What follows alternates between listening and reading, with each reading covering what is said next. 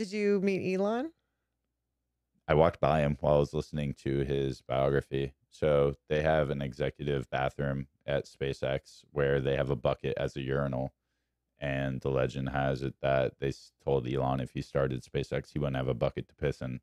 So he installed a bucket for everyone to piss in. That's No awesome. way. So I remember I peed in the bucket, and then I was listening to his biography, and I was walking back to my desk, and I passed him, and I was like listening about his childhood. I'm like, this is weird. Wow. Talk about surreal. Yeah, that was strange.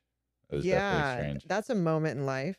Yeah, you're not actually allowed to go up and talk to him because he's kind of a celebrity status. So this is 2017 now. I'm sure it's even more strict. Yeah. But That's cool though. yeah, it was pretty cool. Yeah, I think that's really cool. So Some you spent a summer there, yeah, I think it totaled to 3 months. and that was before junior year or senior year? That was junior year.